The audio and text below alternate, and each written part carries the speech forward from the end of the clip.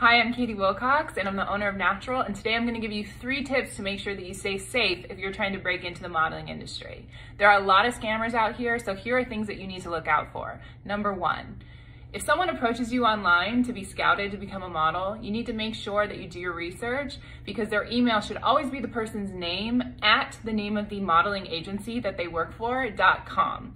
Google this agency, make sure it's legit, call this agency and make sure this person actually works for the company. So you should never receive an email by a person's name at Yahoo or at Hotmail. It should always be the name of the agency.com. If you receive an email for someone that has a legit looking email and they respond to you and say, don't respond to this email, respond to my other email, that's a red flag, that's a scam. That does not happen. So make sure you call and verify that these people are legit.